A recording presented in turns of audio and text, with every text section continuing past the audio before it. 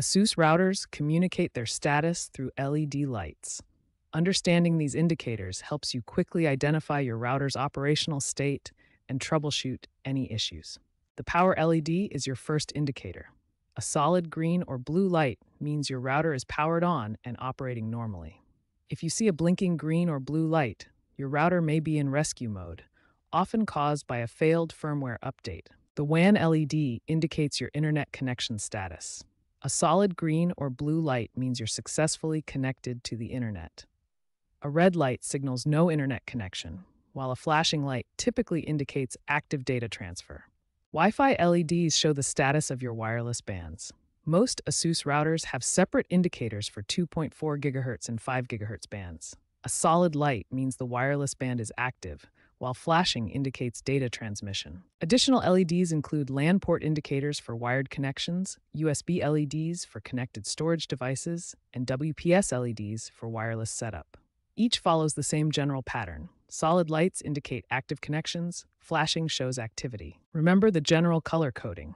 Green or blue lights typically indicate normal operation, while red lights signal problems. However, LED meanings can vary between router models, so always consult your specific router's manual for precise definitions. Keep your router's firmware updated to address security vulnerabilities and maintain optimal performance. Regular updates ensure your router operates safely and efficiently with the latest features and fixes.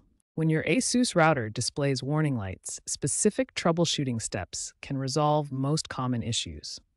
We'll walk through the most effective solutions for each problem. A red WAN light indicates no internet connection. The first step is always to power cycle both your router and modem. If your WLAN lights are completely off, the wireless function may be disabled. Check your router settings to ensure Wi-Fi is enabled. A blinking power light often indicates the router is in recovery mode, usually after a failed firmware update.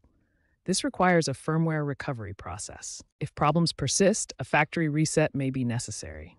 However, remember that this will erase all your custom settings and require complete reconfiguration. Given recent security threats targeting Asus routers, implementing strong security measures is crucial.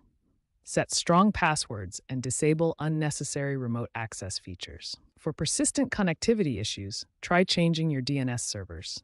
Google DNS and Cloudflare DNS are reliable public alternatives that can resolve many connection problems. These troubleshooting steps resolve most Asus router light indicator issues.